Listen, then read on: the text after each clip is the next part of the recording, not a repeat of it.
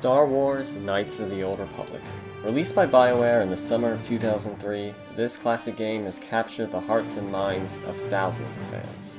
Knights of the Old Republic, or KOTOR for short, is also known within smaller circles to have an outstanding speedrun. In this video, I will be sitting down and walking us through the many intricacies and features of this beautiful speedrun. The particular run that we will be viewing today is the world record at time of recording, in the 80% unrestricted category of KOTOR 1. The run was completed by Range on October 21st, 2021, and is considered to be among the most masterful demonstrations of KOTOR gameplay. KOTOR speedruns are filled with complicated glitches and tricks which warrant a very detailed explanation. Many of these glitches were found by myself, and so I am very excited to share this with you today. But first off, some introductions. My name is Lane DeBello. I am a glitch hunter in the KOTOR speedrunning community. I've been around for several years now, and I've found a variety of different glitches. I've also been heavily involved with the routing of the different categories for KOTOR, and these days I also do moderation work for both the Discord and our speedrun.com page. I absolutely love this community and the people in it, and I'm very happy to be working on this project today. KOTOR speedrunning is almost as old as KOTOR itself, with the earliest runs coming only a year or two after the game's initial release. It wasn't until 2015 or 2016 that the speed game's popularity really picked up, with faces like Glasnock and Indy Kenobi dominating the scene. After a brief lull, the game had its most recent resurgence in early 2019, with runners such as Sheet Metal, Werewolf, me, 30 Cents, Sober, as well as many of the older runners all coming to the scene. The community member responsible for this run is Range, who is a newer member to our community, but also a very talented runner and even quicker study. He quickly rose through the ranks, even surpassing the likes of Chaos Drifter to achieve this outstanding world record. Range got his start out running Legend of Zelda Majora's Mask a few years ago. It wasn't until late in March of 2020 that he joined the KOTOR community, doing some of the more beginner-friendly categories such as NMG. Later on, he moved on to many of the other categories in KOTOR, such as All Quest, Glitchless, as well as the KOTOR 2 categories such as It's Any Percent and It's All Quest and Glitchless, and so on. Range has proven to be a very talented speedrunner, as well as a percussionist, which has many transferable skills to KOTOR speedrunning, particularly for menus and tight execution. But more than anything, Range is a true friend and valued member and moderator of our community. Now with introductions out of the way, it's time to talk about this category, Any Percent Unrestricted. The goal of Any Percent is to complete the game by any means possible. Completing the game is defined as getting the final cutscene with Malik after he's been defeated. Unrestricted means that there are no restrictions on glitches and exploits that can be used to complete this, except for some of the global exploits we have our entire game. More details on these rules can be viewed at speedrun.com/KOTOR1. One other thing of note, this game is timed with a load remover that was first developed by Glasnock.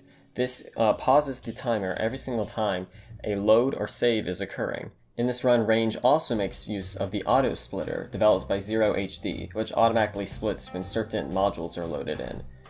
This run was the culmination of about a month-long grind from Range. This is the 9th consecutive Any Percent speedrun that he uploaded to the site. During this time, he was competing with another high-level runner, Chaos Drifter, who is also known for his extreme talent in this game. They had been passing the record back and forward for the start of this month, until about the third week, where Range began to just absolutely dominate the category, getting record after record, and Chaos could not keep up.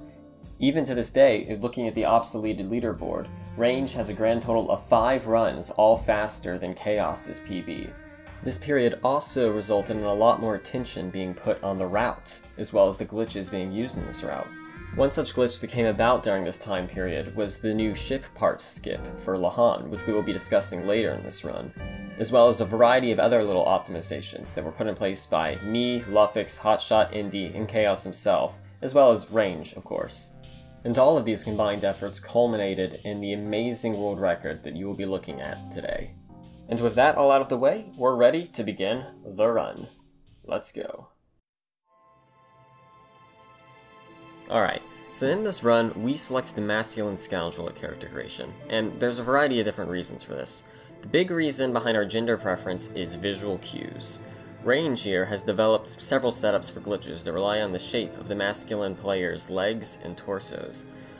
If one so chose, they could also run with the feminine player character, however they would have to develop their own visual cues. We also select the Scoundrel class so that we can obtain the sneak attack feat. This will be our main source of damage early in the run. For this run, our attribute layout is 18 strength, 14 dexterity, 14 constitution, and 10 charisma. The high strength is to maximize the melee damage that we will be doing in the first half of the run. The 14 dexterity is to increase our chance to dodge and reduce our reflex saving throws. The 14 constitution is to bolster our health and increase our fortitude saving throws versus the governor. Finally, the 10 charisma is to pass one charisma check against the Zerka guards on Kashyyyk. For skills, we take 4 security to sequence break on the Endar Spire, and 4 awareness so we can see mines, though this isn't a very hard requirement. For our starter feat, we take weapon-focused melee weapons. This increases our chance to hit by 5% in the early run. Alright, and with all of this in place, he picks out a cool name, and the timer starts the moment he presses play. Because of the load remover, the timer should pause approximately 750 milliseconds after the run begins, to allow for the load-in. As soon as the run starts, we are already confronted with our first glitch: hard buffers. Now, hard buffers aren't called that because they're necessarily difficult, but because they're a variant of a larger glitch called buffers that utilize a hard load. This will make a lot more sense in just a moment. So, hard buffers are used to skip past cutscenes and conversations. The way this is accomplished is by repeatedly pressing the quick save button, this is called the save buffer, to delay the start of a cutscene and get into what's called the dialogue queue without it actually playing. With a cutscene in the dialogue queue, one can load the game for it to be cleared and effectively skipped. In hard buffers, this is accomplished by clicking in the upper right hand corner and hard loading the last quick save made during our save buffer. So for this particular skip, we'll be hard buffering the opening cutscene. Range is very talented at this, and manages to get the cutscene onto the dialogue queue after only one quick save. He then immediately loads the hard save, navigating the menu at lightning speed, totally skipping the opening cutscene of the game. And with this cutscene skipped, he immediately books it towards the exit from his room. He runs past our tutorial character, Trask, and begins the save buffer while he runs. He's able to move while quick-saving by holding down both mouse buttons simultaneously, which causes the main character to auto-run. He activates security on the exit, something he would not have been able to do had we not taken that skill at character creation, and then allows the queued Trask conversation to play. This bypasses the Sif ambush cutscene and effectively sequence breaks the Endar Spire. In a traditional sense, we would be considered a softlock right here, as usually there's no way to progress, but luckily for us, we have glitches. So before we can move on, we need to talk about displaced loading zones, or DLZs for short. A displaced loading zone is actually a misnomer from a time before we really understood what was happening, as nothing is really being displaced here, but I digress. A DLZ occurs whenever the controlled player character is in the negative Y direction from a trigger and precisely lines up with the X coordinate of one of the trigger area's corners. Lining up like this will activate the trigger, despite us being far beyond its usual bounds. A consistent way of triggering these DLZs was discovered by Luffix in late 2020. Now lining up for this trick is very precise, as the X coordinate is a 32-bit precision floating point number. This precision is compounded by the fact that player movement is discrete and not continuous. Put differently, the player character's position is only updated in memory every frame, so most of the time this very thin line that you must be standing on is skipped over when we're running. We remedy this in several ways.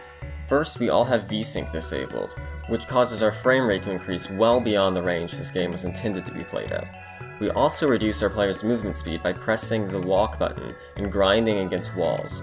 That way, the decimal point jumps at a much smaller amount by each frame. Finally, we use visual cues, usually centered around the player's legs, to try and find the exact position to stand in.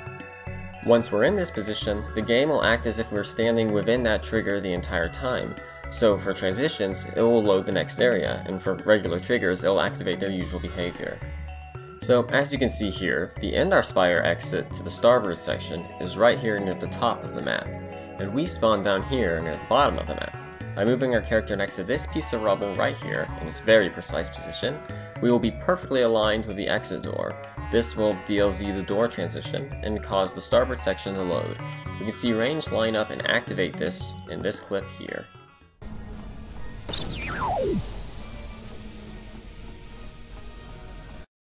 Our next glitch to explain is AMG. This one is very important as it will appear throughout the entire run. AMG stands for Anywhere Menu Glitch. This is a modern version of an older piece of tech called the Menu Glitch, which allowed us to glitch menus into letting us move the player character while they're open, and arbitrarily pause and unpause the game at times we shouldn't be able to. I discovered and developed AMG back in mid-2019. There are many ways to get this arbitrary pause control. The method we are discussing relies on the Alt F4 menu. Yes, you heard that right. To accomplish this glitch, we will be pressing Alt F4, where in most games, Alt F4 simply closes the program. In KOTOR, hitting Alt F4 opens the pop-up, asking if we are sure we want to quit the game. Opening this menu creates a game pause event. Hitting cancel on this menu does another game pause event, to unpause the game. Another set of actions that pauses and unpauses the game is saves and loads. Whenever we save, the game is paused, data is written to the save file, and then the game is unpaused, and a similar idea goes for loading a save. So, the astute among you will already kind of see where this is going. What if we hit Alt F4 while the game was loading, or saving? Well, that gives us an AMG. While the game is loading, we hit Alt F4. That tries to pause the game, but since the game is already paused because of our loading state, instead unpauses the game. When the load ends, it tries to unpause the game, but since it's already unpaused, it will pause it instead. Now that the load is over and control is returned to the player, we can take actions and even unpause, even though the Alt F4 menu is still up. That means we have a way to unpause the game at any time via the cancel button. And you'll soon realize just how incredibly powerful that is. And though we've barely scratched the surface of what AMG has to offer, we really should continue. So while the starboard section is loading, range AMGs by hitting Alt F4 during the load-in. He then cancels, saves, and then loads in quick succession. Canceling during this brief conversation unpauses the game in the background and lets him control his character. Saving and then loading causes the conversation to end early, similar to the hard buffer we did at the start of the run. During the quick load from this brief conversation skip, he AMGs again, unpausing to let himself run with the Alt F4 pop-up in place. Here, gameplay is pretty normal. He takes tight lines and ignores enemies, as he loots the footlocker for a set of computer spikes. This will be the only computer we interact with for the entire run, which is very funny if you have ever played this game before. This cutscene kills the next room of troopers and unlocks the doorway to Karth. On our way, we loot the Sith Commander for the prototype Vibroblade. What is usually a starter weapon for the first planet will actually be our primary weapon for the entire run. After this, we meet Karth, and now we need to talk about another glitch. So at this point you're probably wondering, when are we going to be using this Alt F4 pop-up? Well, that brings us to another AMG trick I discovered, free look AMGs. So KOTOR has several cutscenes that are referred to as stunts in the code. These special cutscenes have many different qualities, the most important of these being the scripted dynamic camera movements. And as it turns out, if these camera movements are interrupted, the cutscene will skip to the very last line of dialogue, bypassing most of the waiting. This is accomplished by having an AMG when entering one of these stunt cutscenes. Once in place, one needs only to cancel the Alt F4 pop-up. This unpauses the scene and gives us control of the player character. Then we hit our free look hotkey twice. The free look button puts the camera into first person mode, and is meant for taking pictures and admiring these beautiful graphics in this game. By using it during one of these cinematics, the camera sequence is broken, and the cutscene skips to the very last line. So with that in mind, let's get back to the run. So range mashes Karth's conversation, and runs to click an escape pod. This loads the dream sequence cutscene, which is a stunt. Now this is a pretty poor example of a free look AMG, as this cutscene is already very short. However, we have measured that this strat saves between 1.5 to 2 whole seconds. So, that sounds like it's worth it to me. As soon as this cutscene ends, range cancels and free looks to break the camera sequence. This moves the camera to the player character who is way out of bounds. During this, he also enabled VSync. They previously had it disabled to help with the DLC earlier. This caps the frame rate back to 60, and will make the game much more stable going forward. And with that, the tutorial level, the Endar Spire, is all done. And it only took us just over a minute. Now, let's move on to Terrace. Terrace is the starting planet in KOTOR. During it, we get our inciting incident, we meet our cast of lovable characters, and the story is set up for the rest of the game. We will be doing none of those things in this run. In this, our longest segment of the run, we will be glitching the game so horribly that it will become almost unrecognizable to a casual agent. In order to get off Terrace, we need to meet several requirements. I find it easiest to think about them in reverse. The only way to get off of Terrace is via the Epenhawk in Davik's estate. The only way to get to Davik's estate is by getting Canderous to bring you there. In order to get Canderous to bring you there, we must obtain the launch codes from the Governor. In order to get access to Canderous, we must win the Terrace Season Opener Swoop Race. So this puts our current goals at get to and kill the Governor for the launch codes, get to and win the Swoop Race to spawn Canderous. So with that established, let's hop into the run. Arriving on Terrace, our companion Karf tells us to keep a low profile, and begin investigating the whereabouts of Bastila. As I'm sure you've guessed, we'll be doing neither of those things. We take the shortest route through this conversation, equip a pair of swords, and then beeline it for the exit. Karf is force added to our party here, so he'll join us in the south apartments. As soon as we go through the door, Range hard buffers this cutscene with the Sith Raid, and prepares to do our next high-octane glitch, the Fake Level Up. Fake Level Ups, or FLUs for short, have been around almost as long as KOTOR has been around. This glitch has many different forms that give vastly different results. The version we'll be seeing in this run is the recently developed Skeleton Fake Level Up, or SkellyFlu for short. The SkellyFlu was discovered and developed in a joint effort between Hotshot Wire and myself. So this is yet another glitch that relies on AMG to function. For this particular flu, we AMG into the player menu with our level up available. We select cancel to unpause the game behind the menu and regain control of our character. We then begin the level up and then swap party leaders. This results in us being able to complete the level up without consuming it, because it attempts to pull the level from our party members' available pool instead of our own. It also lets us get temporary feats that can be made permanent later. Once we have a fake level applied to our character, we can begin taking skeleton levels. This is done by AMGing into the player menu with a level available, and selecting level up and cancel simultaneously. This breaks the level up and allows us to terminate it with the escape key. Skelly levels can be easily chained together by repeatedly AMGing, recanceling, and redoing these levels, allowing us to simply skip through long gaps of levels. We can also interspace party swap fake level ups between our skeleton levels to obtain certain feats and powers along the way. For a more comprehensive explanation of how this works, check out my numerous different videos on fluing and the various written guides on speedrun.com. Finally, if the player does a real level, the chain of fake levels will be broken and they'll be rewarded with whatever feats and skills they obtained at the last level. Now the goal of this SkellyFlu is to obtain Sneak Attack 9 and Master 2 Weapon Fighting. We are able to get Sneak Attack 9 because we are a Scoundrel, and they usually receive this feat at level 17. This will be our main way of dealing damage early in the run. This is done by faking level 2 for 2 Weapon Fighting, chaining Skelly levels until level 5, where we fake for improved 2 Weapon Fighting, followed by another Skelly chain before we finally do a real level at level 17, giving us Master 2 Weapon Fighting and Sneak Attack 9. Now, let's watch Range do this at half speed. So here, you can see him AMG, and then quickly cancel, begin the level up, swap to Karf and get 2 Weapon Fighting. Now he does the brief Skelly chain by repeatedly AMGing and double tapping Escape. Here's the fake level at 5, and now another sequence of Skelly chains. You see, he gets really good rhythm here, and I can't stress how very hard this is. Finally, here's the real level at 16. And just like that, he's done. Now, let's see that at full speed without me yapping over it.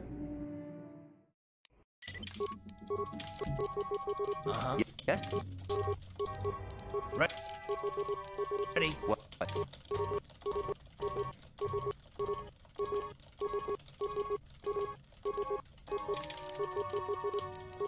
Alright, now that we're all powered up, we're ready to go. We run past the NPCs we broke with our buffer and get ready to do some shopping. During this shopping trip, Range will sell everything he owns and buy some drugs and a heavy combat suit, really keeping that low profile. While he does his running here, I'll take a moment to mention an important concept: lines. It is a general truth for most 3D speed games that the shortest path is usually the fastest, so you'll see Range taking a very tight and short lines through this run. On our way across the upper city, we pilot Karth over towards our destination, while the main character takes a detour to buy some more drugs. I'm probably not going to grind too hard today. Maybe try to finish some runs. I don't know. In this shopping trip, he buys 7 alacrity. These stims increase your movement speed significantly, a whole 20%, so he'll try to have them active throughout the whole run. He also buys a stamina and a strength. These will help him in some upcoming combat. He uses the full stim suite, that is an alacrity, a stamina, a strength, and the hyper battle stim he brought from Lareem, on the main character immediately, as well as a single alacrity stim on Karth, so that they both have the same improved movement speed. There's actually an important, yet quite subtle glitch that comes with these stims. This is duration glitch. Duration glitch occurs when passing between levels with status effects active. Due to a poor patch between the Xbox and PC versions, the duration of these active effects is erroneously extended when passing between modules like this. So these stims they have used will be lasting significantly longer than they should. Our next glitch we need to discuss is the Gather Your Party warp, also called GP warps or just GIP warps for short. GIP warps are yet another AMG glitch that was discovered by myself. They allow us to warp around party members in predictable patterns. But first, some background. Most load zones in KOTOR are designed such that you cannot pass through them if your active party members are not within range of you, resulting in a brief dialogue stating, "You must gather your party before venturing forth." To the casual player, this may seem unhelpful, but there is something subtle that happens during this dialogue that is very important. You see, when you run into the load zone, the player is now standing inside of the trigger area. But if they aren't transitioned to the next module, they will need to be moved out of this area. The developer's solution to this problem was to teleport the player out of the trigger area. As a matter of fact, what the script does is find the nearest waypoint titled K Transabort, and teleports the current party leader to that location when the dialogue is concluded. And so the astute amongst you will already see where this is going.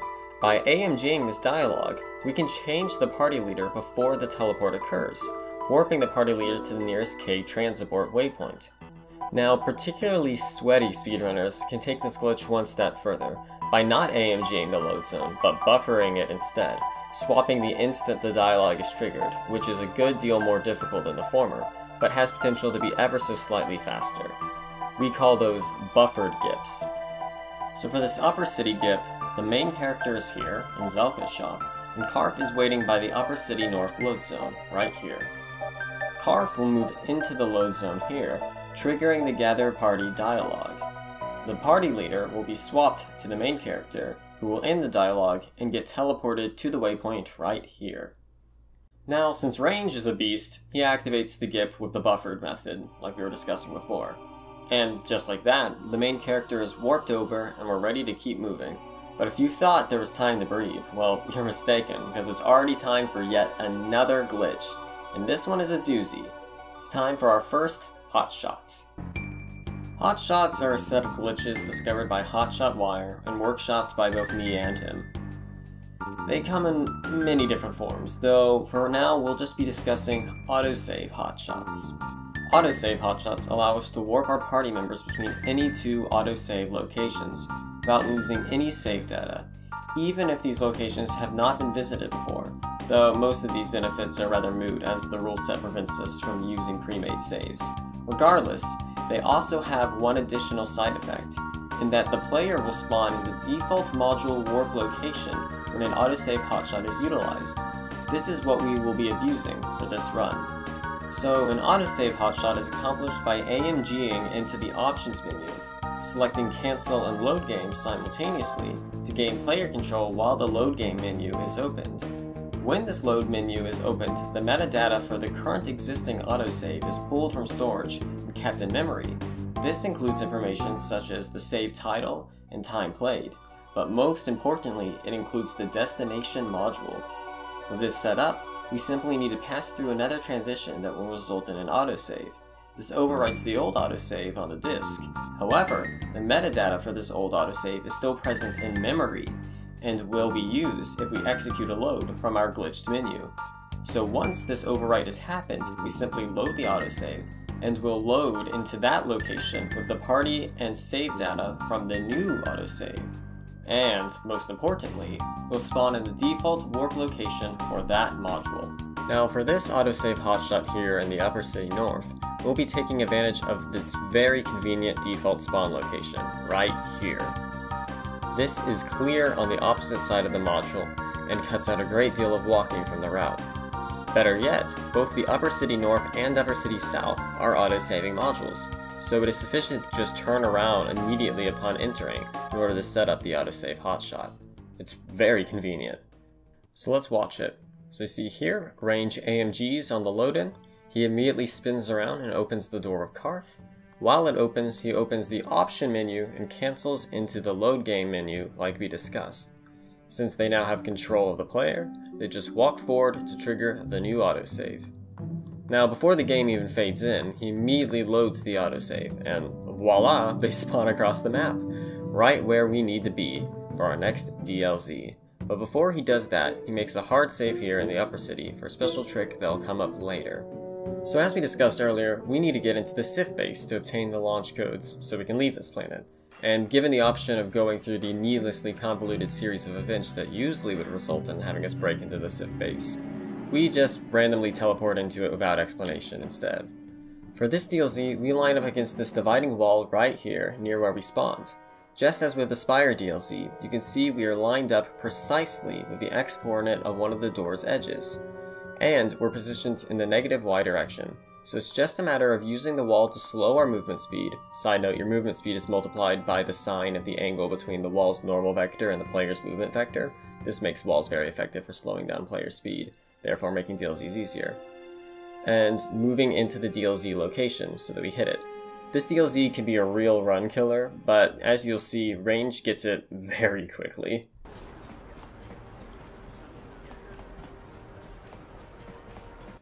Let's freaking go. Now inside of the Sif base, we need to make our way to the governor's office, because our idea of keeping a low profile is immediately murdering a government official a mere 2 minutes after our arrival on the world. There's also a lot of subtle movement things range does here, such as running during the fade-in and taking good lines around these edges. They make their way around and enter the barracks to acquire the pass for the elevator. We used to use the computer to open the elevator, but recent route optimizations mean acquiring the necessary computer spikes is just unreasonable. He does a hard buffer to skip past the assault droid cutscene and enters the elevator to the governor's office. Now before we can continue, we need to introduce another glitch: wire targeting. Wire targeting is a remarkably simple glitch that frequently players will do by accident, usually in its simpler forms, in casual play. It was named after its discoverer, HotshotWire, who worked out how to do the bulk of the glitch, and I figured out why it worked, and how to make it predictable. So, at any given moment, the player character is targeting some object. The object being targeted is represented as a number in memory, a 16-bit short for my computer science nerds. And so naturally, whenever you switch targets, this value swaps to one corresponding to that object in question. However, this value is stale whenever the player character first loads in, and is very slow to update. As a result, you can interact with and target objects in ways you shouldn't be able to for this brief period after a load-in. The way in which the player interacts with an object is based on the kind of object they were targeting before the load-in. So for instance, if you were targeting a hostile enemy before the load-in, and then spam attack during the window after the load-in, you'll attack whatever new object you're targeting, even if it isn't hostile. So with that explained, let's see how we use this. This instance is very simple, because we're using the governor to wire target the governor, so we already know that they share a numeric value. We simply quick save while he's passive, and then trigger his conversation to make him hostile. Once he's targeted, we load the save and spam attack. This will cause us to begin safely stabbing him in the back. Now, the reason we do this is because the vanilla governor fight is, frankly speaking, ass. He has a tendency to stun the player, and he has a suite of force powers that are just annoying enough to make this fight just really not worth doing legitimately. And we need to kill him, so that we can get the launch codes off of his body. Anyway, let's watch range pull this off. He buffers in to keep his conversation from occurring and going hostile early, gets behind him in a prime backstabbing position, and then lets the conversation start. And then he wire targets his ass.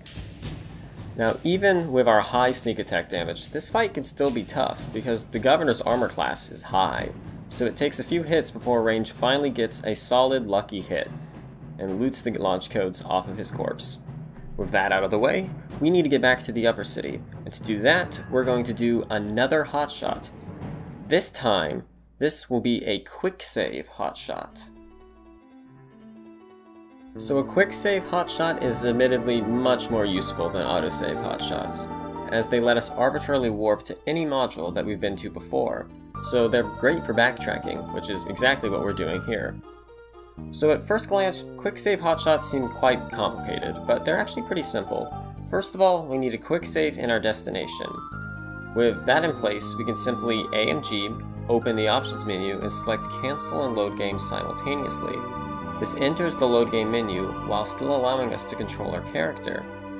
Now, recall from the earlier hotshot explanation that when the load game menu is opened, the information about each save is pulled into memory, including the destination module. So when we open this menu, we have a quick save that will attempt the load in the destination module. But since we have control of the player, we can overwrite this quick save by hitting the quick save button.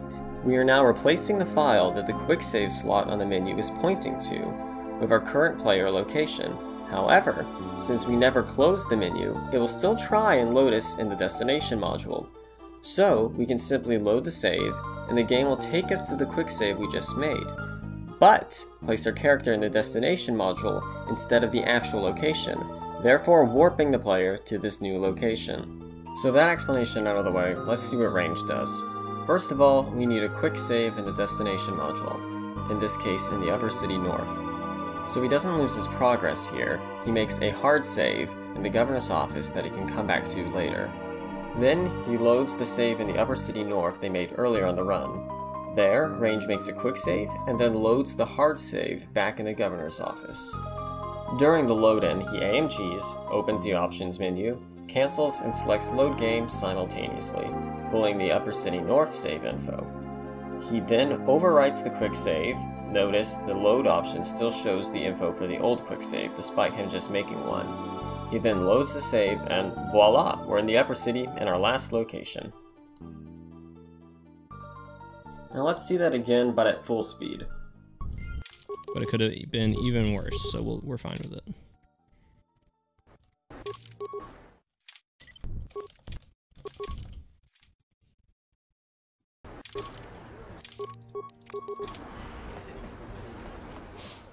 Now in the upper city again, it's time to head to the lower city.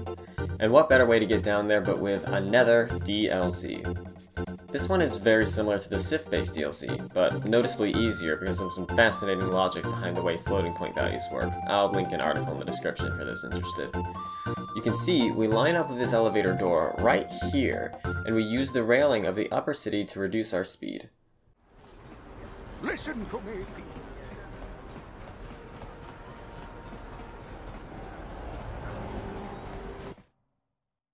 Getting the DLC quickly, Range then makes his way into the lower city without any hesitation. He hard buffers past a long cutscene right here, and beelines it for the Volcar base. Now, usually there's a lot of steps you have to go through to get into the Volcar base, but lucky for us, we have glitches. Getting into the Volcar base is a combo of two glitches, a DLZ and an old-style clip. I'm not going to dwell into old-style clips for too long. All you really need to know is that saving and loading your doors with party members around can cause you to clip into them. So we position Karth in such a way that when a save and load occurs, we'd clip into the door of the Volcar base. Now it just so happens that, when in solo mode, the position the game tries to put the player in when we clip into this door, with Karth standing in this very precise position here, is exactly lined up with the X-coordinate of this door. This causes us to DLZ into the Volcar base. Sheesh. That's cool. Yes? Thermal detonator. I probably should have used it differently. Now, if you happen to blink here, it will look like after all this work of clipping into this place, he just turns around and leaves. But if you look very closely, you'll see that he quick saves inside of here. This quick save will be held onto until the end of this segment, so that we can use it for a hotshot later.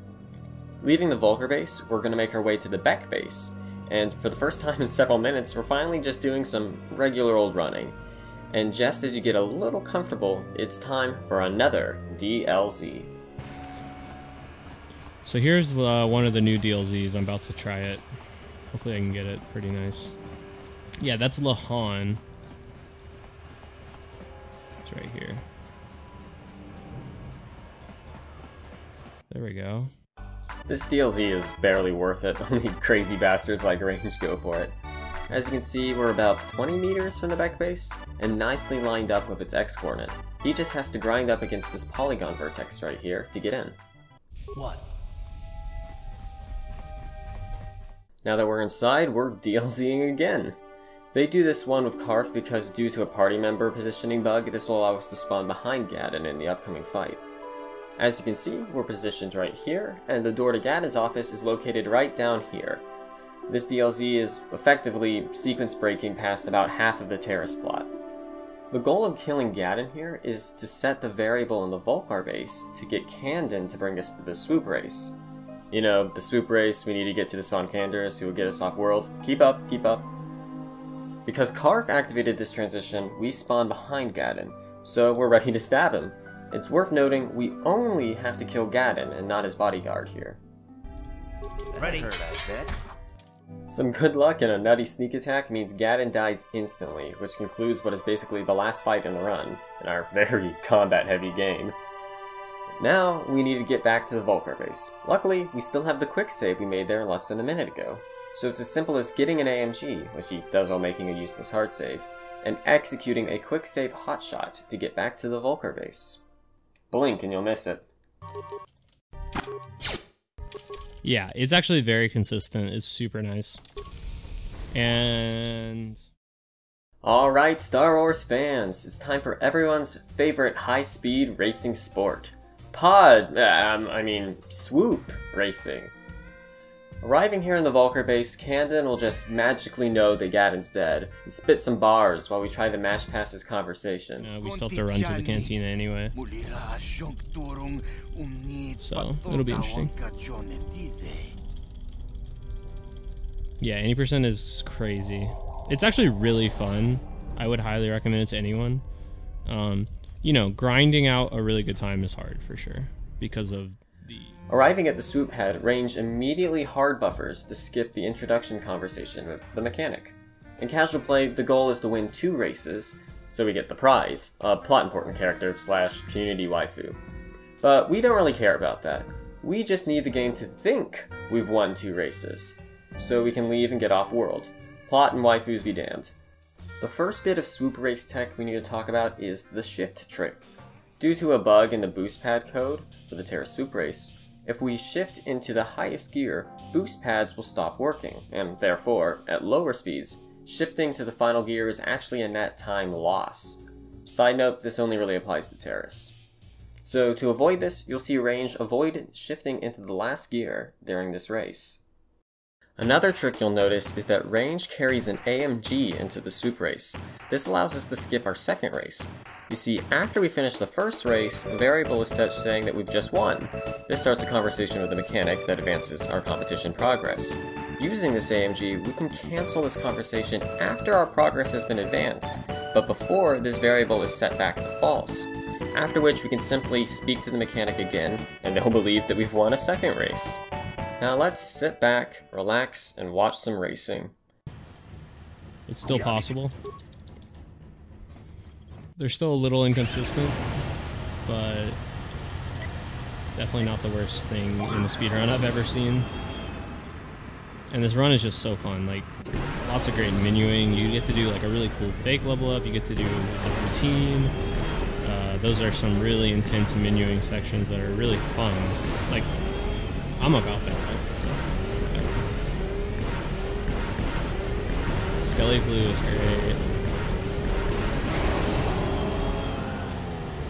Routine, fake level up. Tons of DLZs. Yeah, NMG's great too. Racing.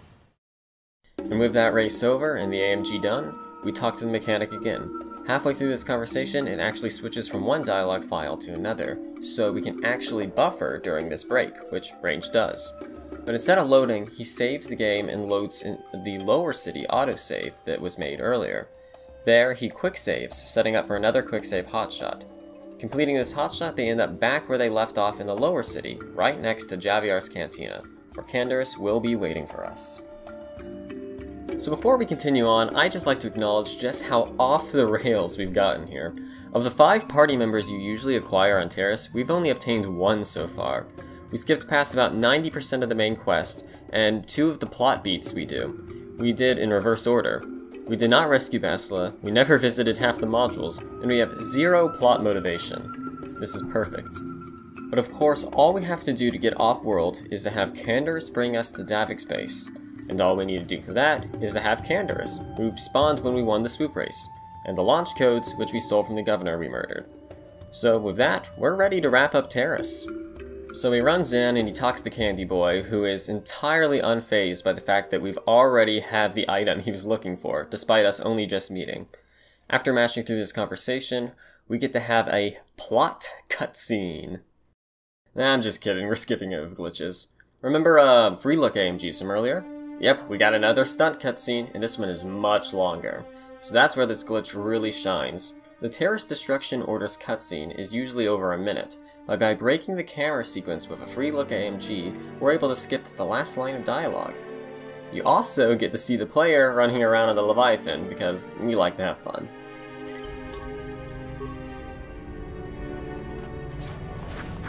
Pretty good run. We like it. Now before you get the opportunity to catch your breath, we have to do another AMG as Davik Space loads in. You see, usually when we arrive in Davik Space, he gives us a tour of the facility, takes us to our room, where we have to go through a chaotic firefight in the gangster's base to escape with his ship. But since we AMG'd on the way in, we gain control of our character during this conversation. Particularly, we cancel the conversation when he shows us his prized starship, the Ebon Hawk, which we proceed to steal right in front of his face, in the middle of our tour. It's very rude. So...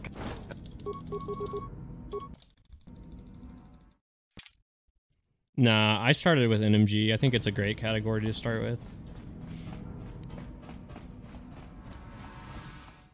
Now we're quite literally seconds away from Terrace being over, but before it ends, we have to discuss one more glitch.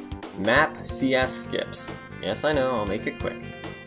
So map CS skips were discovered by the legend, Glaznok, early on in his Speed games history.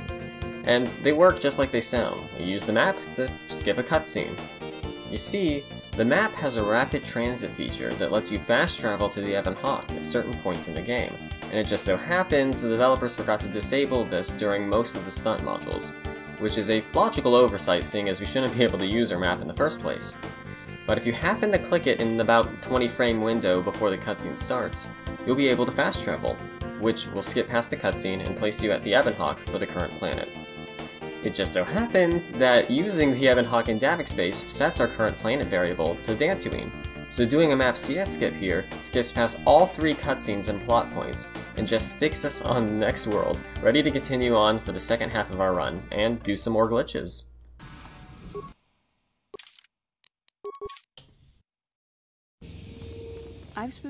So before we can start up Dantooine, we need to talk about dialogue queues. You may have heard me mention this earlier during the hard buffer explanation. The dialogue queue is a data structure that stores the next dialogue file that the game is preparing to serve to the player. There can only be one dialogue file queued at once, so by preventing a cutscene from starting, we can also prevent other dialogues from being loaded in. The way we usually do this is by abusing a party member. Whenever you click on a player with a party member, their dialogue file is placed in the dialogue queue. However, the game will not start the conversation until they close the distance to you, so we can hold the conversation in the queue by simply running away. This also has the added benefit of keeping our party member from falling behind. So after Range mashes Basila's conversation, yeah, she just kind of appears here even though we didn't save her, don't worry about it. He uses Canderous to dialogue queue his way through the Jedi Enclave, He actually messes this up a bit the first try, causing Canderous to enter his conversation, so he's able to quickly recover and do it on the second try. Luckily, Bastila opens most of these doors for us, and Malaya doesn't bother us either because, the dialogue cue. And we actually get to achieve the dream of so many casual players and beat Bastila to the Council Chamber. However, we won't be talking to the Jedi Council. You see, usually we go through a series of trials, become trained as a Jedi, and get given a mission to save the galaxy, but we'd rather ignore all of that. So instead, we're just going to break out of the Enclave the only way we know how, with a DLZ. The Enclave DLZ is pretty simple. We just run our player into this corner right here, and that lines us up with this exit here, which allows us to exit through this usually locked door.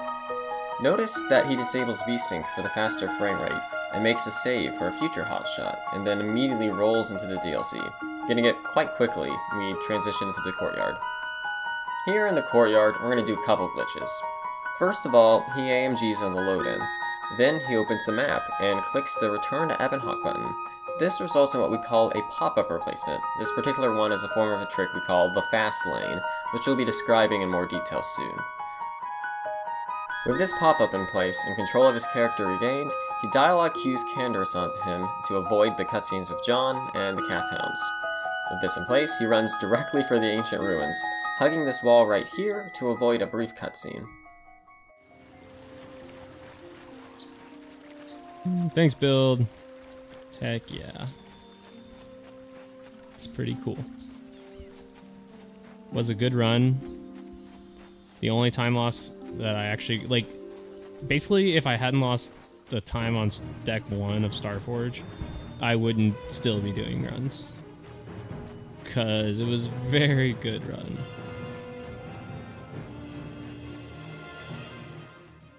Now let's talk more about fast lanes. Fastlane was discovered by me, Lane. However, for the record, I did not come up with the name. You have Glasnock to thank for that one. Fast lanes are performed by pop-up replacing the Return to Ebonhawk pop-up, allowing you to return to the Ebonhawk in places you wouldn't usually be able to. The important feature of this trick is that the pop-up can be carried through loads, meaning that you can essentially return to the Ebonhawk from anywhere, provided you have a save that you can get the pop-up from. Another added benefit of being able to return to the Ebonhawk anywhere is slight angle clipping, a bit of tech found by Glasnock that allows us to clip past most doors using fast travels. This is done by simply placing the main character near a door at a specific angle, a slight angle, and then fast traveling back and forward. This will spawn a party member behind the door, effectively clipping past it. So, positioning his player near the door at this specific angle, using the fast lane pop-up we got earlier to return to the Hawk, and then transiting back, Range is able to spawn Canderous behind the door. With Canderous back there, we're now in position to DLZ into the ruins. This DLZ is rather unusual because of how close we are to the door and how little room there is back there.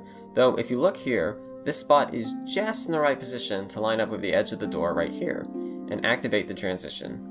And as you can see, after a moment of grinding against the wall, he's able to activate this DLZ pretty quickly and get in.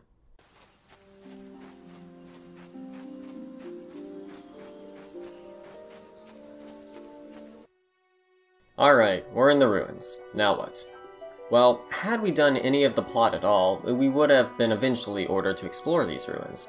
This is usually the last thing that occurs on Dantooine, so by clipping here, we're effectively skipping the entire planet. When we enter, Bastila is force added to our party. This is quite funny, as we've only spoken to her once the entire game, and we ignored everything she said. So she's essentially just a stranger that has appeared out of nowhere.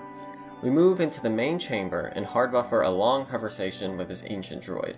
It's okay, I'm sure he didn't have anything important to say anyway. The droid is gonna make us do a puzzle, but we decided to just glitch to the end of the dungeon instead, using yet another DLZ. For the first time I'll run, we're actually not DLZing a transition, but instead we're activating a regular old trigger. This one activates the conversation with this thing called a star map. We simply need to achieve an X coordinate that is slightly past the surface of this door. We achieve this by just blindly running into it. Range AMG is before doing this DLZ because he's going to want to break out of the cutscene it's going to trigger. The preferred method of doing this one is to face away from the bulk of the map, as this increases the frame rate due to the culling of the 3D objects behind him. as soon as the cutscene starts and the map is activated, we can go ahead and cancel and break the cutscene with a save and a load. So what was all of this about? Well, the goal for the mid-game, or the creamy middle as the developers like to call it, is to obtain 5 of these star maps in order to unlock the unknown world and progress to the end of the game. Whenever one of these star maps is acquired, a global variable, an 8-bit byte, entitled K star map is incremented by 10. Once this value hits 50, the endgame is unlocked. Triggering the cutscene here in the ruins of Dantooine is all we needed to do to increment the value to 10. The same script also set up the Jedi Council for their final conversation, so all we need to do to be able to leave Dantooine is just talk to them and get our ship unlocked. So in order to get back to the Council, we're going to do a hotshot, using that sneaky save range made earlier while he was doing the Enclave DLC. This hotshot is a little bit different from the other ones we've seen. This is a hard save hotshot, sometimes called an old style or main menu hotshot. The reason we don't use a quick save hotshot here is because our main character fast-laned earlier, placing their last location next to the Ebonhawk, and since hotshots always spawn the player in their last location, we'd have to walk across the entire module again. Luckily, there is a workaround that only works with hard save hotshots. For reasons that aren't entirely clear, when doing hard save hotshots, if your party members' coordinates are placed out of bounds, they end up spawning adjacent to the player location in the previous save, whereas newer quick save hotshots will spawn them next to the player's new location. As a result, when doing a hard save hotshot, Bastila will spawn back with the Council where the save was made. So we see Range hard save in the ruins and load his save in the Enclave. Once there, he quick saves an AMGs, opens the options menu, and then pop-up replaces the exit game button.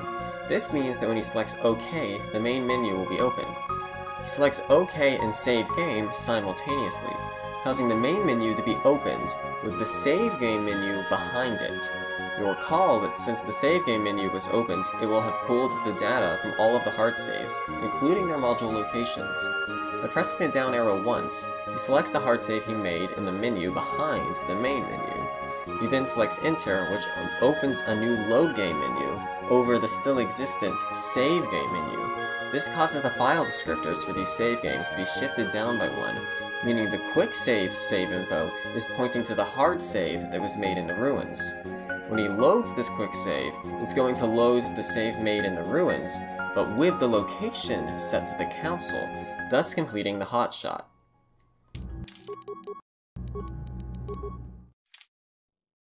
Probably right here too.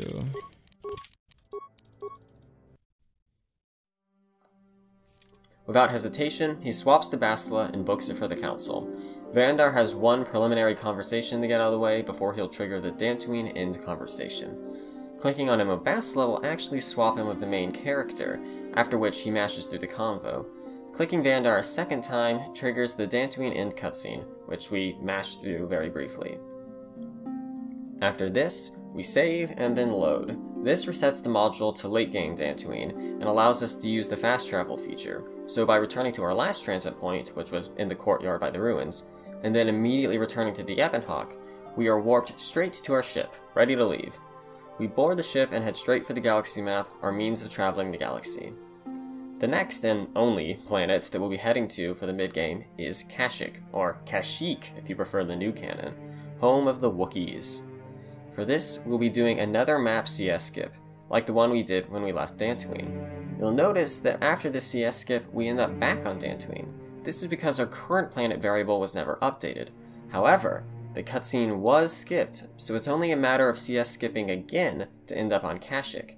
Side note, you may notice that the stems we used on Terrace still haven't run out. Duration glitch in action. And we're on Kashyyyk. Now, I'm sure some of you are wondering, why Kashyyyk? Well, there are a few reasons. Reason 1, there's a special friend waiting for us here, Jolie Bindu, who is a plot-important character that we need in order to avoid a softlock near the end of the game. Reason 2, getting to the star map here is very quick due to some convenient positioning for a few glitches. And reason 3, Wookiees are just cool. So the first thing you'll notice when we exit the Hawk is that Range has added Bastila to his party. This is because our other two party members, Karth and Candaris, actually broke on Dantooine during some of the glitches, and therefore Bastila is the only one we can add to our party, and of course, we need a party member to pull off a few glitches here. Before the fade-in, he swaps to and moves Basila during the 50-ish frames before the conversation of Janos starts. He mashes through this conversation and then dialogue cues Basila onto a Zerker guard that will move her just far enough away from the player to trigger a Gip Warp. Remember Gip Warps? As soon as she's in that range moves into the Hawk trigger and triggers the Gip dialogue. As you can see from this map, Basila has to get past this point right here in order for the Gip to take her to the Great Walkway entrance over here, rather than the Ebonhawk. And so you can see here that he runs her just past that point before clicking the dialogue option to warp her to the exit. He then moves Basila slightly backwards to trigger the guard conversation. This warps our player to Basila's location, so we can move on. Now, before we progress to the Great Walkway, we need to talk about another glitch. Yeah, it never really ends with this game. Okay, so you know hotshots, right? Pretty broken, huh? Well, they're about to get even more broken. If you recall earlier during the Dantooine hotshot explanation, I offhandedly mentioned that this idea of party members spawning out of bounds, but I didn't really elaborate. You see, whenever you perform a hotshot, while the main character is put in their last recorded location, other party members are actually placed in the coordinates in the destination that match those from their origin save, except for when they're placed out of bounds, of course. That means if we plan our party members' locations cleverly, we can use them to spawn in advantageous locations after hotshots. We call this effect coordinate warping. So it just so happens that this spot behind the guard matches up quite well with a spot halfway across the Great Walkway, as you can see by these maps. So, all he has to do is stick his nose through the door, he quick saves, spins around, shoves Basila into position, and he just does a regular old hotshot, like so.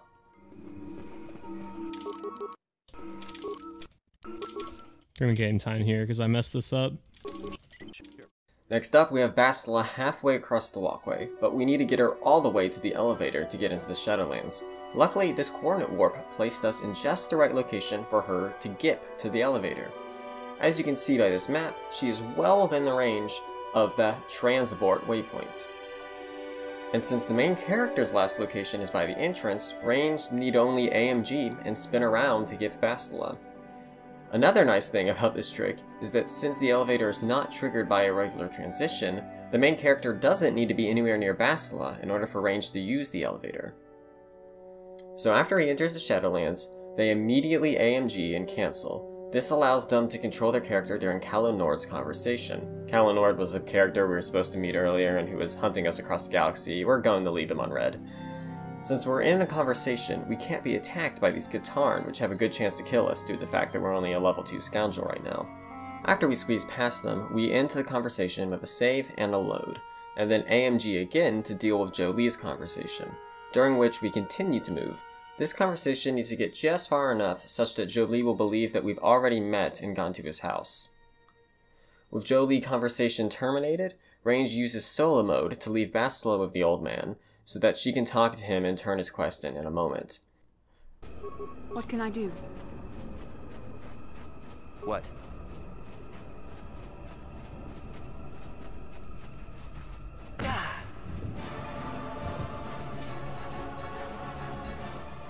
Range runs over to a group of some corporate poachers to go commit some casual eco-terrorism by shutting off one of the only protection systems they have against being eviscerated by the hazardous forest life. He's able to do this by using a silver tongue, the measly 10 charisma we took at character creation, to talk the guards into giving him the codes to shut down these emitters. After he buffers the following cutscene, he swaps to Basila to go tell Jolie that we took care of the poachers. Because this conversation is meant to be had with the main character, he gets swapped into Basila's position, and Basila gets placed back over by the poacher camp. After chatting with Jolie, he decides to join our merry band. We keep Basila in the party so that we can swap back to her. This is great because the location we left her in is already halfway to the exit. After doing all of this, we finally have a moment to breathe, as for the first time in nearly 10 minutes, all we have to do is run with the character. During this brief moment, I'm going to shout out our Discord server. The KOTOR speedrunning community is an open and welcoming group that loves to have new members. Whether you're interested in running, watching, or just chatting about Star Wars, we're happy to have you, and you can find a link to that in the video description. Now that we're in the lower Shadowlands, it's time for me to introduce one more new glitch. This is the last one, I promise. Okay, so I'll be real, this one is a doozy. It's time for us to talk about the routine.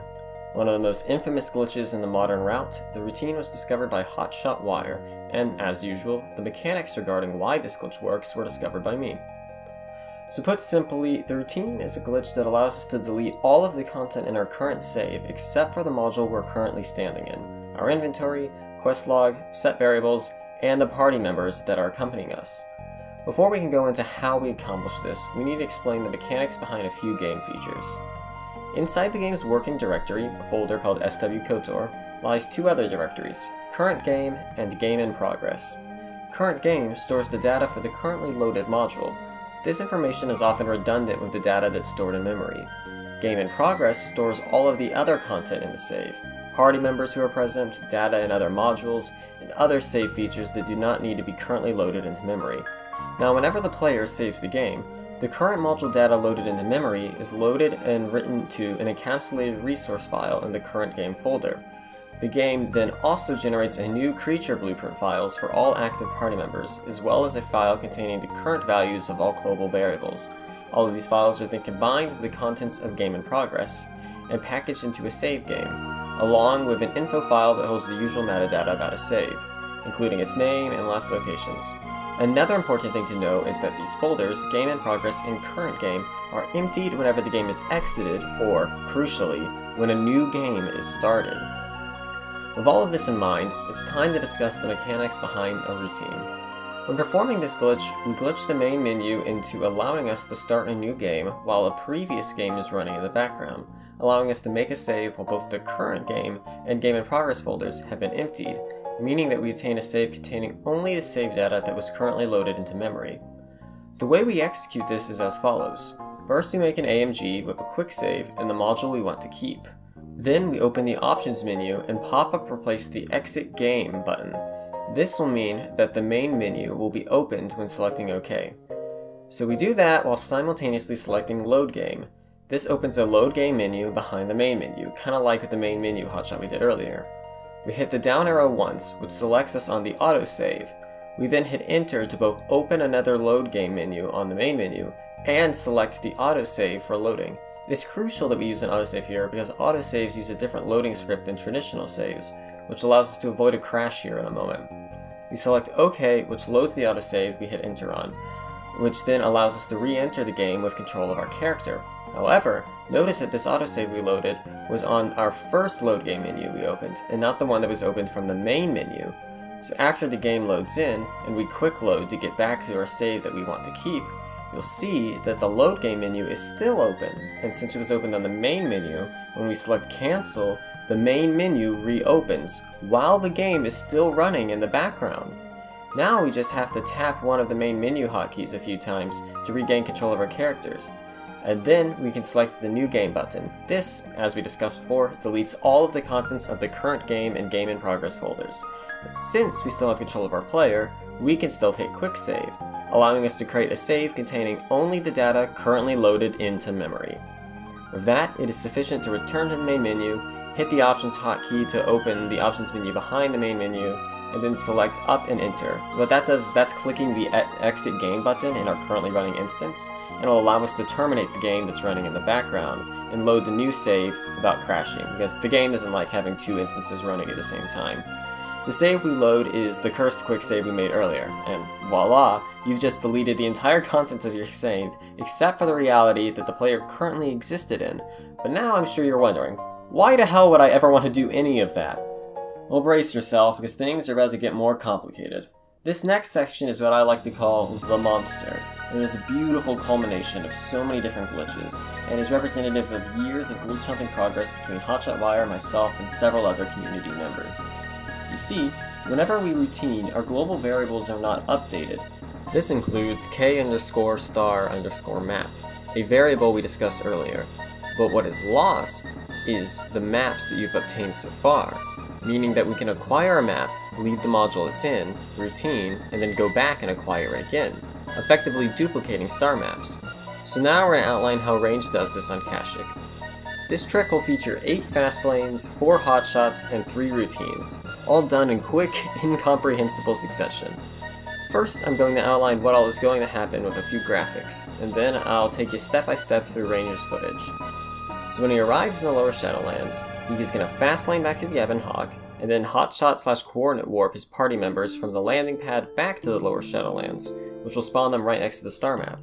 He then sets up another fast lane with Bastila and then runs her towards the map, which he activates. Since it's the first time interacting, she'll have to do the computer puzzle. After it's activated, he can use the fast lane to go back to the landing pad where he can do a routine. This will delete the module data in the lower Shadowlands and everywhere else. He can then hotshot and coordinate warp and fast lane back into the lower Shadowlands, allowing Bastila to obtain the map again, where she can fast lane back and rinse and repeat. He's going to keep repeating this until we get a grand total of 5 star maps, including that 1 star map we got back on Dantooine. So, let's watch him do this.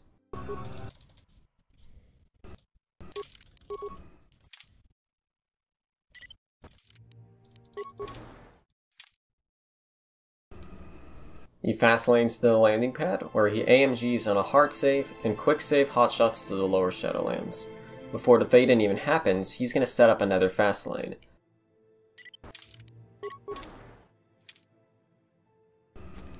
Bastila runs to and selects the map.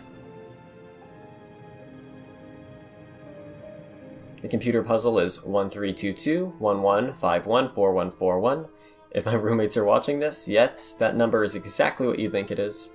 The star map is activated, and he activates the fast lane to skip the animation and return to the landing pad. He then quick save AMGs again to start the routine. Exit game and load game to get the load menu behind the main menu. Down and enter to load the autosave. He quick loads immediately after the load in. They hit cancel and re-enter the main menu. New game, which deletes the save data. Quick save to make the curse save. Return to the main menu. Open the options menu behind the main menu with a hotkey. Select exit game to terminate the game running in the background. And finally, load the cursed quick save. Back in the game, he AMGs and pop-up replaces transit back to fast lane quick save hotshot combo, fast traveling and opening the load game menu simultaneously. He then quick saves and loads the misdirected quick save, which to quick save hotshots him back to the landing pad, re-adding the lower Shadowlands to the pool of available modules so that he can hotshot again. He then simply quick saves and loads again, which hotshot coordinate warps his party members back to the star map where they can obtain it again, and then fast lane back out. And so he's going to repeat the rest of this twice more to obtain a total of 5 star maps, including the one from Dantooine. While he's routining in the background, I just want to say that this game has other, less complicated categories to try out if this is a bit of a turnoff for you. Some of them include no major glitches, or NMG for short, that remove DLZs, AMGs, door clips, and the like. We also have a glitchless rule set, which is even more pure gameplay. But there's something for everybody out there, so don't feel too scared away by how complicated this is all seeming. Not to mention, you don't really have to understand how these glitches work in order to do them. Plenty of our runners just take them at, face value and go on faith that they're gonna work and have a great time of the run. Right.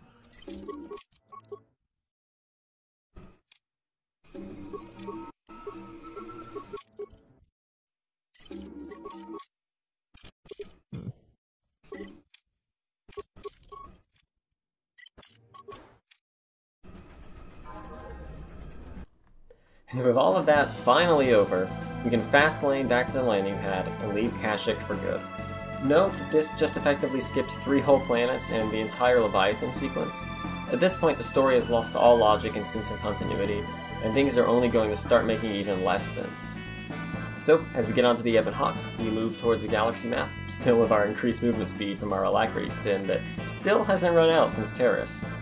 On the map, you'll notice that inexplicably a new planet is available. This is the Unknown World, also known as the Starforge system, also known as Rakata Prime, also known as Lehan. And after all of this nonsense, we're entering the endgame, a mere 15 minutes into our playthrough. Some things to note. We're still only a level 2 scoundrel. We are not a Jedi. Our only party members are Bastila and Jolie, as everybody else was deleted when we did our first routine. The only mid-game planet we ever went to was Kashyyyk, and we didn't even do the main quest there. Now we're moving into the endgame, and there's more glitches to come. Luckily, all of the coming glitches have been explained before, so this ending should be much easier to digest. Okay, so first off, this route relies on us taking the dark side ending, because Karth was eliminated from existence entirely during the routine, and we need one of these party members, either Bastila or Karth, in order to progress to the end game. And so in order for Bastila to not be completely useless on Starforge, we don't actually CS skip this cutscene before the Leviathan. Instead, we're going to free look AMG it, like we did with the Dream Sequence and the Terrorist Destruction Orders. And if you can recall, since it's a stunt module, free looking will skip to the last line of dialogue. Watching this cutscene lets Malik torture Bastila and turn her to the dark side, which makes her way more useful. With this cutscene over, we get sent to what I call Purgatory. You see, since Karth doesn't exist, this next cutscene instantly breaks, so we have no choice but to fast travel to the Ebonhawk. Returning to the Ebonhawk puts us back on Kashyyyk again, but not to worry, as now that the cutscene is out of the way, we can fly to Lahan with no problems. In fact, since there's no cutscene between these planet transitions, we actually have a 50% chance to get a fighter encounter. And you would think getting a fighter encounter would slow us down, but actually it's quite the contrary, because we can AMG on the load-in. Doing this lets us gain control of the player during the minigame, and then use that fast travel system to take us to the Lahan Ebonhawk, which cuts out a ton of walking. This also is very important because it's going to let us do a major skip here on the planet. You see, there are actually two different Ebonhawks in the game, the regular functioning Ebonhawk and the Lahan Ebonhawk. The Lahan Hawk requires repairs before you can use the galaxy map, and it also locks us into some plot points. But by getting this fighter encounter, we're able to avoid ever setting foot on the Lahan Ebonhawk. This will come into play later. Now that we're on Lahan, we get to make a run for the temple. This is one of the few regular old sprints left in the game. Once we're in the temple exterior module, Range does a fancy trick. You see, after doing the routine all these times, the game in progress folder still isn't populated correctly, so when Range returns to the Ebonhawk and then transits back to the temple exterior, it treats it as if this is his first time coming here, and therefore it did not save the last location waypoint from the fast travel. Having nowhere to place his character, the game puts him in the default module location, similar to what happened with the autosave hotshot back on Terrace. This effectively teleports him halfway across the map, in a very advantageous position. It teleported him right next to the spot for our next DLZ. This next DLZ will get us into the Temple of the Ancients, which is where we need to go to meet up with Emo Bastila. For this DLZ, we line up with the X-coordinate of the loading trigger to the temple by placing the player against this wall right here. This allows us to get inside without doing the quest to lower the force field or engaging with the other slower glitches to clip past it. As you can see, he gets it almost instantly. Upon entering the temple, he swaps to Jolie, who is going to set up for our next DLC. We use Jolie here because unlike us, he does not have an alacrity active, and therefore has a slower movement speed. This will make the coming DLC easier.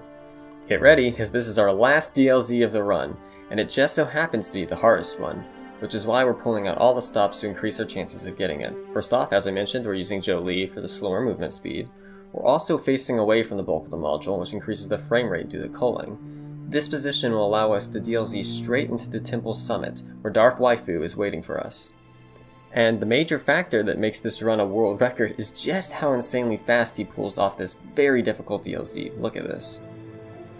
And with that, we're on the temple summit. And I'm sure some of you are wondering, why? Well, you see, in order to progress to the Starforge, the master global variable needs to be set to its final value of 50. The script that does this is fired by a conversation with Darkside Bastila just outside of the Ebonhawk. In order to get this conversation, we need to obtain her as a party member first, and that's what we endeavor to do here.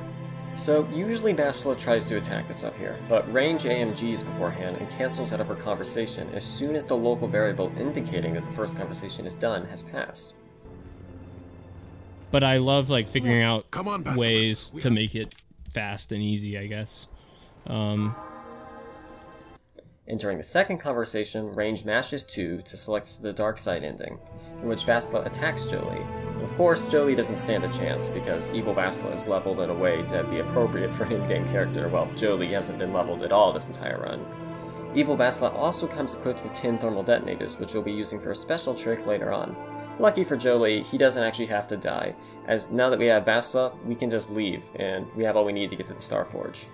To get off of the temple summit, we simply fast lane during the fight with Jolie. This puts us back at the beach outside of the Ebonhawk, where Range walks forward and triggers the cutscene with Bastila, setting the master variable to 50. With this, we don't actually have to listen to anything Bastila says, so he simply quick save hotshots to the regular Ebon Hawk, where he can travel to the Starforge. Doing this skips a sizable quest where we have to obtain parts to repair our ship and shut down a planetary disruptor field that would prevent takeoff. Back on the Ebon Hawk and ready to head for the Starforge, we have another cutscene incoming. This one we have to freelook AMG, as our planet variable is set to the Starforge, which doesn't allow fast traveling. This freelook AMG skips a whole 3.5 minutes of plot expositional cutscene. And with that, we're on Starforge, and ready to finish the game in record time. Wasting no time, Range sprints out of the Ebon Hawk and takes Goth Bastila with him. During this, he also auto-levels the main character. This is an optional strat that's going to make the final fight a little bit easier. Finally, he's going to apply a new stim. As you see, the duration glitch from Terrace has finally run out. This time, the one he applies is just in Hyper-Adrenal Alacrity. This is going to increase the player movement speed by about 30%. Stepping out of the Hawk, they have to do a short hard buffer. This skips past a very long cutscene where the Jedi who've already boarded fight with some Sith and get their asses beat. It's not that important. With this out of the way, he then applies a Hyper-Adrenal Alacrity stim to Bastila, so that she will also receive the 30% movement speed bonus. This stim will last until the end of the run due to the aforementioned duration glitch. Next up, he enables solo mode. This way Bastila won't be running after the main character when we do this management in a second. The main character is queued onto the door, so they continue to move forward while we swap to Bastila. Bastila spins around and then range AMGs. He then moves her into position to pull up the GIP dialogue. Swapping back to the main character, he again queues them for the next door, so that they continue to move autonomously. Meanwhile, he begins to move Bastila forward as well. You know, I'm good at this game, but without like Chaos and Indy helping me, like teaching me, and then also just answering all of my questions, like, you know, couldn't have done it, literally. Yeah, that Summit DLZ was... The first GIP warp here is positioned just past this door, right here. By selecting the GIP dialogue at this point, the main character is warped halfway across the map to the exit right over here. Once there, Bastila, who is following close behind, is also moved into that position. While this movement is occurring, range AMGs of the main character and triggers another GIP, which in turn is used to warp Bastila to the exit. But I do love this game, I love speedrunning it, I love figuring out how to go fast. I'm here. Sure. Here, a hard save is made for a hotshot that we'll be doing in the near future. Moving on to Deck 2, it's a pretty similar story. A brief buffer is done that skips another long cutscene, after which Bastila is left at the door while the main character has movement queued to the next door. Yes? What? Yes? Another GIP warp is activated by Bastila, and Range has her and the main character do simultaneous movement until they reach the GIP spot that is right here.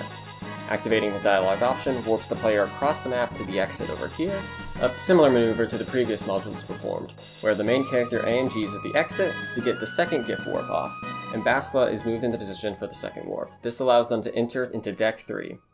I want to not be flourishing, but that's okay.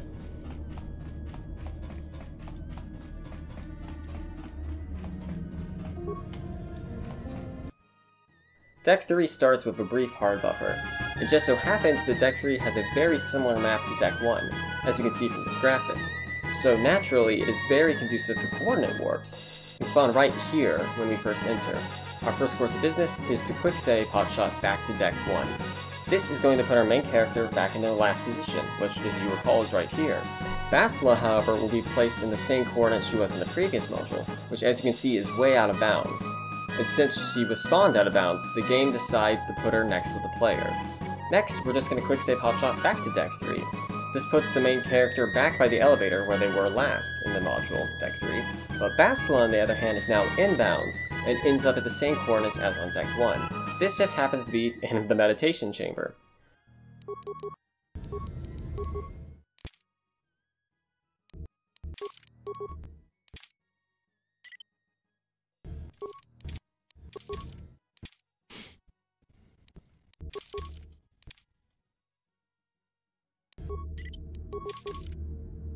Once we're here, the main character has to AMG to initiate one last GIP warp. Bastila moves into position here, which warps her to the Deck 4 exit over here. Unfortunately, Malik is blocking the way, and we need our main character in order to progress. So Range activates another AMG and disables solo mode. They then walk through the door and trigger a cutscene. In this cutscene, Malik starts walking forward by a few steps. This is just enough for us to slip past him, so we can cancel the cutscene right afterwards. This also has the added side effect of warping the main character to our position, because they are meant to be a part of this conversation. The gang's all here, and Range is ready to move his party members into the factory viewing platform with persistence. He takes a deep breath, because it's time for the finale. Alright, so let's pause for a moment and get our bearings. It's been less than 20 minutes since we woke up on the Ender Spire, and Karf told us to keep a low profile. And we're about to enter combat with the most feared Sith Lord in the known galaxy. Not to mention, we aren't a Jedi, and we're only a level 3 scoundrel with starting gear and weaponry. So, naturally, the next question is, how on earth are we expected to take on this scary boy in the next room? Well, lucky us, our evil girlfriend here decided to tag along, and she's packing heat. That's right, Bastila came equipped with a full clip of 10 thermal detonators, which is barely enough to handle Malik's first phase, and we have a special trick up our sleeve to deal with the second phase of the fight. With our confidence restored and our foolhardiness at an all-time maximum, it's time to jump into this fight. Range runs into the arena with an unbridled confidence. He has a nice chat with Malik, which he doesn't bother even listening to because he has a record to get. With a twirl of his saber, Malik starts up the fight. Range's first move is to run away, but that's only for a moment. Once at a safe distance, he and Miss Darkseid over here toss a first pair of grenades. Outstanding shot. The second volley goes just fine, but then, disaster! A bolt of lightning from Malik cuts our level 3 character's life short. He will be missed. With that expected turn of events out of the way, it's up to Bastila to finish off Malik. 2, 3, and then 4 grenade volleys later, all with the Sith Lord falling on his butt. The fight is nearly over. With an AMG ready, Malik gets ready to describe his diabolical plan for the second phase of this gripping battle, but he doesn't know we're about to interrupt him halfway through his monologue. Range cancels the AMG at the exact same time he selects the first dialogue option. This cancels the cutscene, but Malik still believes he's been injured and is at the end of a phase, and so he concludes that the second phase has been completed and then surrenders, begging for mercy. When the quick load ends after the cutscene skip, there's a black screen for a moment. Everyone's breath is held. The mouse disappears, and this marks the end of the run. The split button is pressed for the final time. Range's eyes float downwards. 20:33.79, a new world record. The realization sets in, and then comes the pop-off. Let's fucking go! Oh, Impossible. oh my god, I can't believe it! Let's go. I'm done! I'm done with the category! Until someone finds another, like, minute of skip. Let's freaking go. I'm done. The words of a person who's been swimming through the hazardous pool of KOTOR glitches for weeks at this point. With this new record set, the game has been pushed to a new level. A level of gameplay has been demonstrated not often seen. But as even Range can agree, there will be another record, sooner or later. And that was the Star Wars Knights of the Old Republic 80% unrestricted speedrun world record, as performed by Range and explained by me, Blaine. This project was so much more work than I expected. It was a long time coming, but I am so happy to share this run with others and get to create something special for a topic that I am so passionate about. Now before you go, I have some people I need to thank. Obviously, I can't thank Range enough for letting me use this footage, completing this run, and just being an all-around awesome dude. I consider him to be a great community member and an even better friend. Special thanks to Hotshot for discovering a good 50% of the glitches demonstrated today. Special thanks to Luffix for his tireless work with development of DLZ tech. Basically all of the DLZs in this run were discovered and workshopped by Luffix. Thanks to Indy Kenobi, who is a legend in his own right, and is responsible for a good portion of this route, and is also a major staple of the KOTOR community, without whom things would be much, much different. Thanks to Chaos Drifter for being a chill dude, great friend, and an awesome runner. His competition with Range was a major bit of fuel for this run, and he also deserves equal blame for driving this category to this low of a time. Thanks to Glasnock, Warwolf, and Sheet Metal for getting me into this speed game in the first place. Also thank you to the following other community members for their contributions and just being awesome. You too can interact with all of these great people and more on the KOTOR Speedrunning Discord, an invite link for which is in the description. We are a welcoming community of friends who are all very passionate about this game and Star Wars in general. Whether you want to run, glitch hunt, or just watch, or even chat about KOTOR, you're welcome to come along. You can watch Range speedrun live at twitch.tv/range__. That's R4NG3__. Link will be in the description. You can also occasionally catch me live at twitch.tv/lane_m. That link will also be in the description. You can find out more about KOTOR speedruns at speedrun.com/KOTOR1. This site features all of our leaderboards, as well as a vast collection of guides and resources to help you with your KOTOR journey. Well, that's about it for me. Thanks so much for watching. Let me know in the comments down below if I did a really crap job with this video. Take care, and may the Force be with you.